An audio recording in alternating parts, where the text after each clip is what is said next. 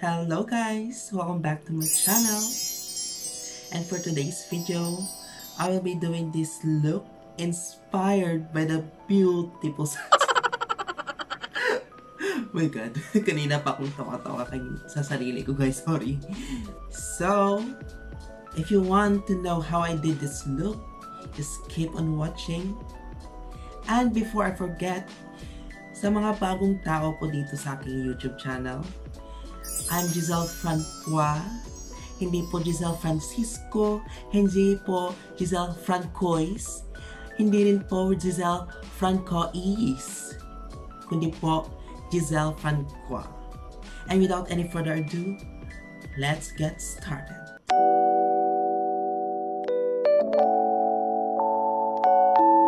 So first, maglalagay tayo ng eyeshadow primer. If wala kang eyeshadow primer, pwede kang gumamit ng concealer para mas ma-brighten up pa yung eyeshadow na gagawin natin. So, let's start.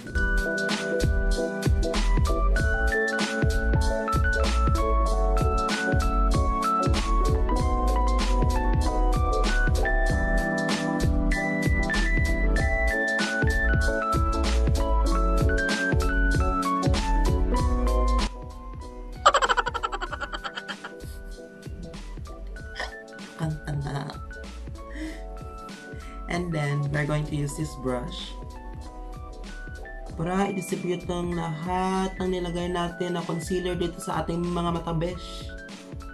Yan.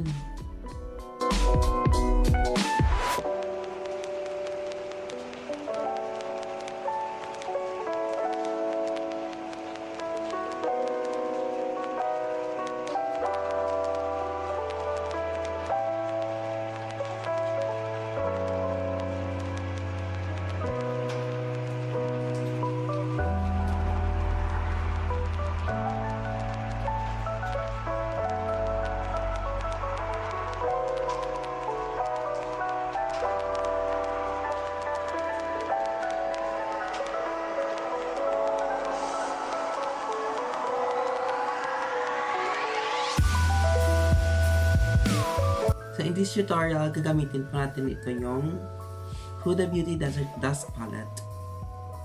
And we'll be using this buff brush para malagay natin ang ating base. And I will be using the amethyst.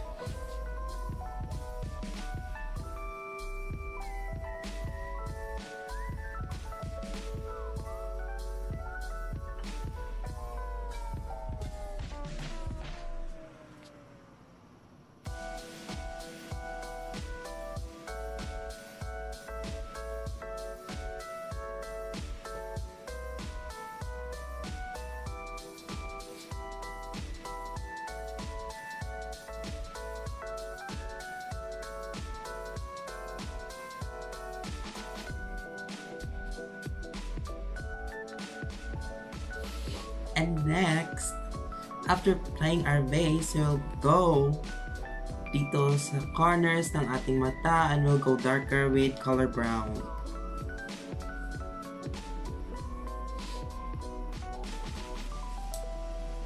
And the brown that we're going to use is this saffron.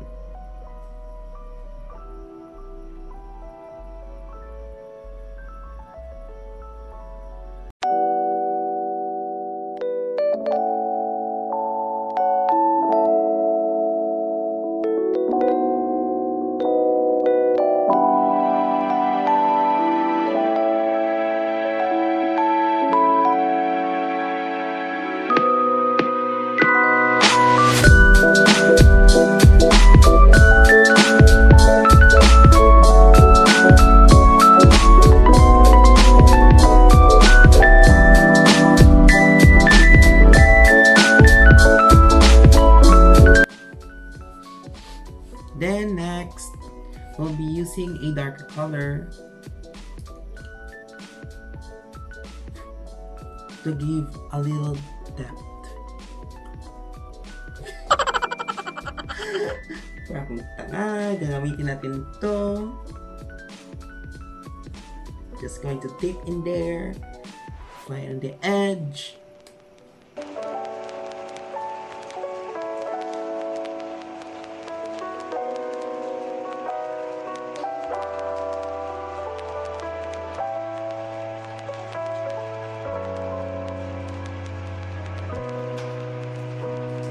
Now we're going to add a darker, this one.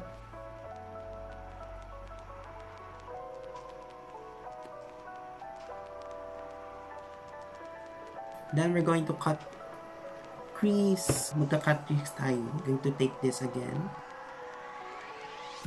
Dito lang muna tayo magka-cut crease.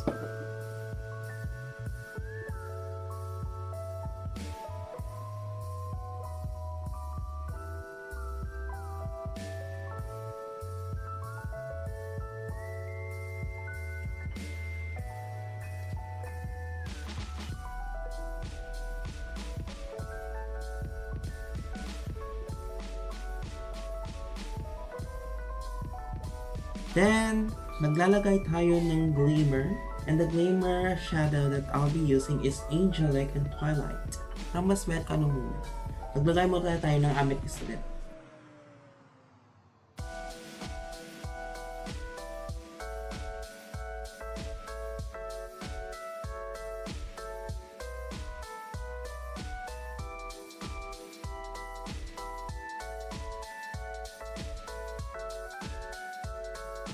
Tapos, maglalagay na tayo ng glimmer. The glimmer that I'll be using is Angelic and Twilight. Mimix ko lang silang dalawa.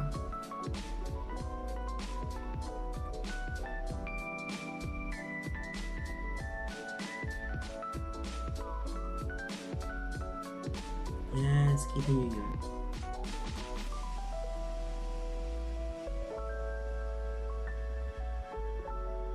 Now, i-blend natin yung edge para hindi harsh yung edge line natin dito.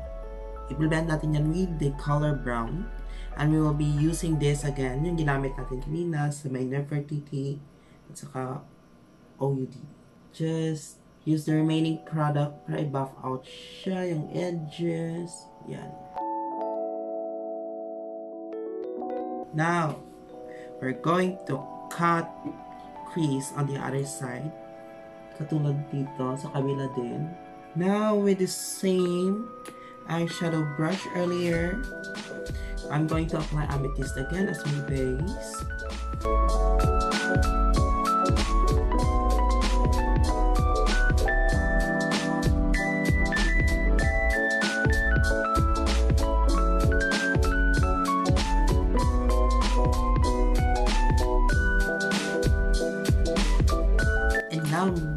With this same brush again, yung ginamit natin dito sa Angelic and Twilight, we're going to use this again para mag-dip dito sa dalawang eyeshadow para re-apply yung shimmer shadow.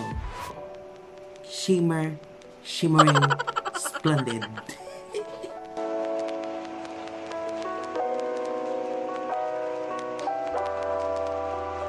Ay, tama. Shining, shimmering, splendid.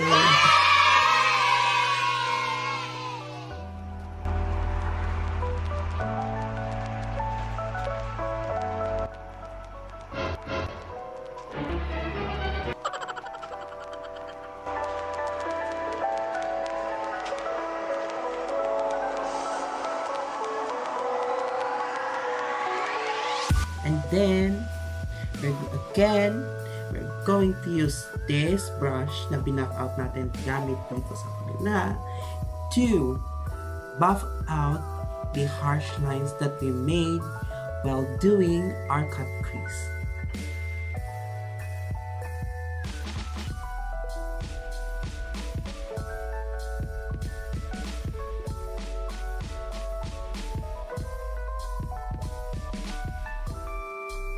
And now that we're done with our eyelid, we're going to apply some eyeliner and mascara and false eyelashes, and I'll be right back. And now that I'm back with my falsies, eyeliner, and my very scandalous false eyelashes, we are now going to apply foundation. So for the foundation, I will be using the beautiful Horizon 5 Touches Foundation in a color 40 Beige. Now we are going to add some foundation to our face.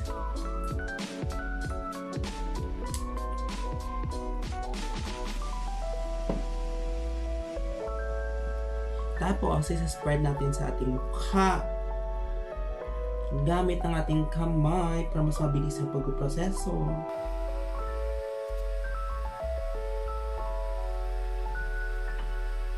Guys, pag naglagay kayo ng foundation, huwag niyong kalimutan lagyan dito sa ilalim, hanggang dito lang. Kasi pangit tingnan pag hindi niyo nilagyan. Mukha kayo nag-face mask. Literal na face mask talaga, guys. Yung maskara talaga. Malalaman talaga nila na may foundation ko.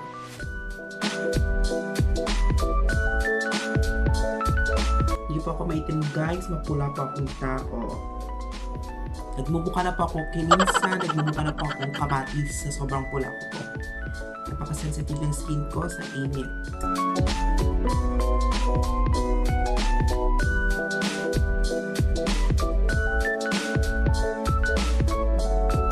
And now, let us bounce.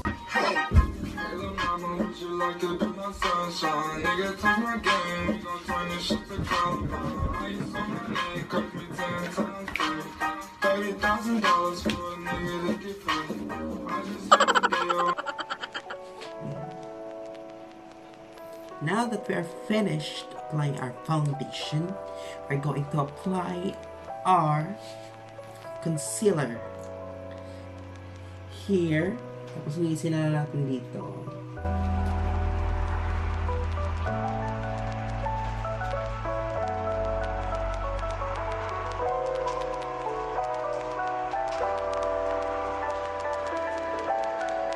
Di bali pong magmukha tayong tanga ngayon kasi ipiblend pa natin yan. Huwag lang po tayo maging tanga sa pag-ibig.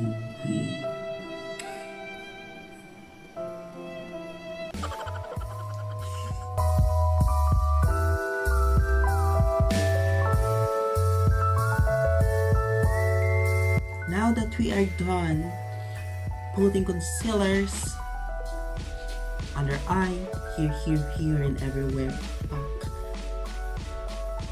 we're going to blend it.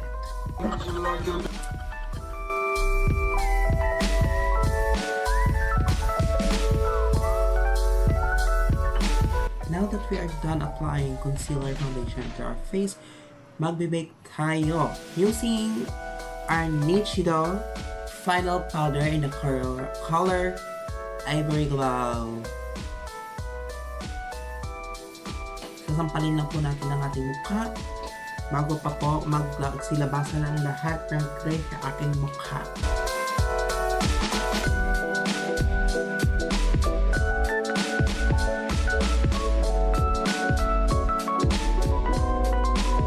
What I'm using in applying powder sa ilalim ng aking mata is this diamond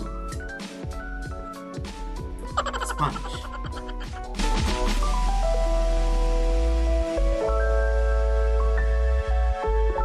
Nagmumukha man po akong tanga dahil sa pinanglalagay ko sa mukha ko, pero I promise you, magiging maganda po tayo sa huli.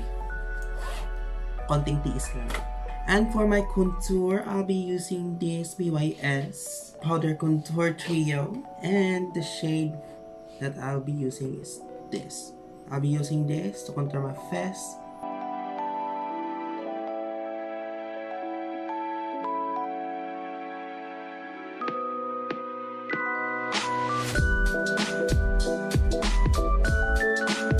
Then we'll apply it here.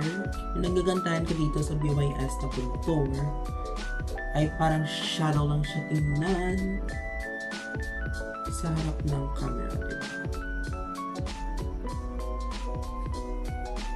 Wag na tayo magtitigan at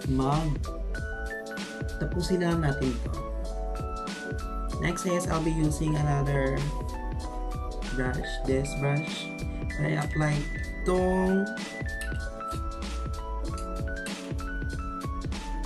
ito. Siguro since wala akong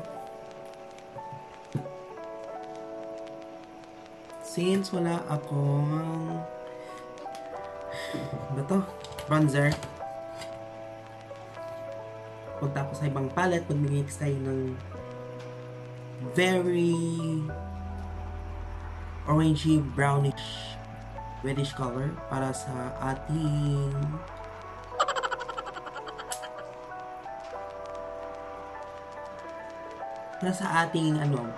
bronzer. So what I'll be using is this and this.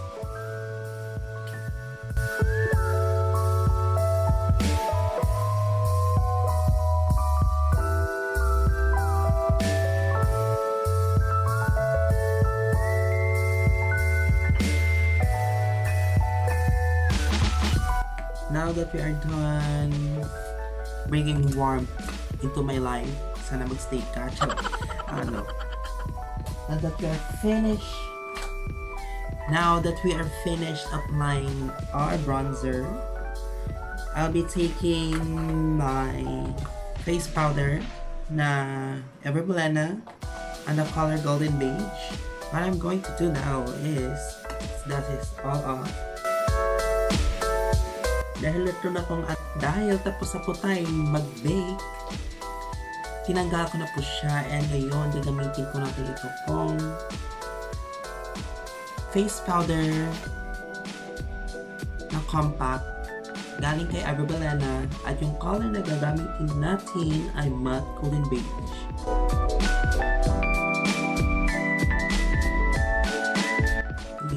Hanggang dito sa leeg po. Hindi naman pwede na mukha na lang natin lahat. Dapat pati sa leeg.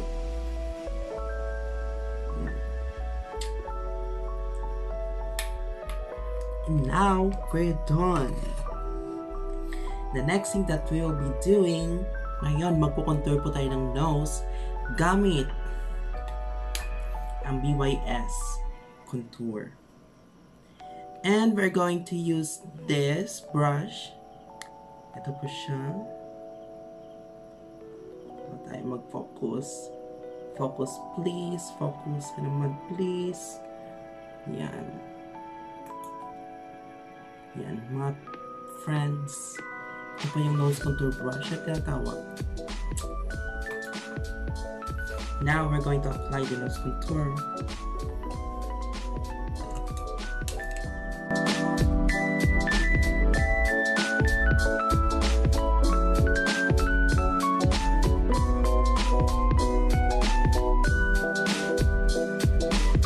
Actually, ito po, yung process na to, nalagyan ko po dito sa gilid para mas lumiit tingnan ang ilong ko, ang illusion ng parang maliit na nose. Tandaan po, illusion. Pero tandaan po natin, wag po tayo mag-illusion sa mga taong akala natin mahal tayo, yun pala friend zone. Now that we are done, in order po ay mas more natural looking yung ating nose, maglalagay po tayo dito na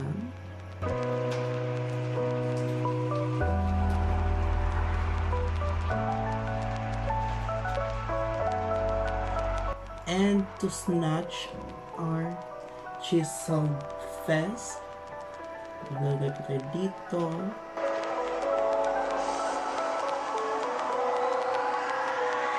And while waiting for that to settle down in our face, wow, sana all nagsisettle no. We're going to apply highlighter with a highlighter brush. Since wala pa tayong highlighter brush, ito na po ang gagamitin natin. Now we are going to dip into this color. Parang mas bet ko ito ngayon, yung pink na parang rose gold.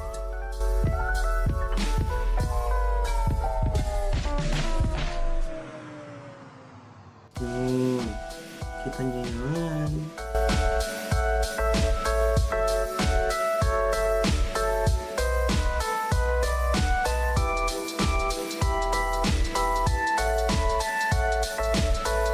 And then next is we're going to apply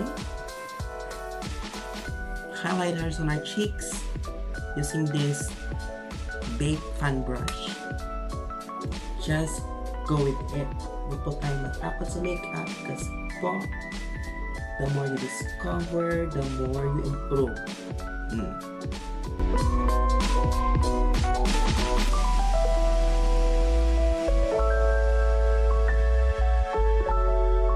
And I'll be doing my lip, and we're going neutral for this look. The lips,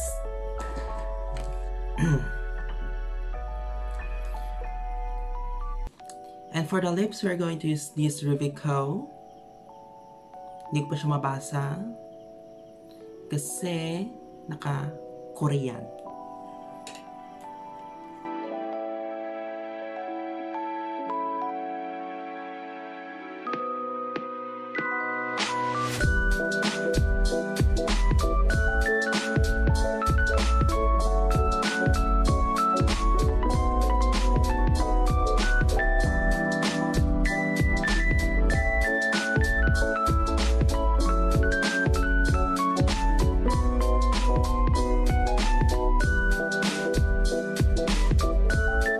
For our kilay, I'll be doing it off camera.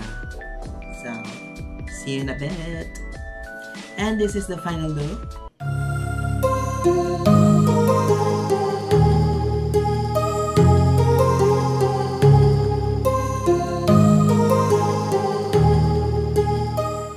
If you like this video, please don't forget to hit like, share, and subscribe. And please don't forget to hit the notification button para palagi po kayong ma-update sa aking mga new uploading videos. Thank you guys, and once again, see you on my next video.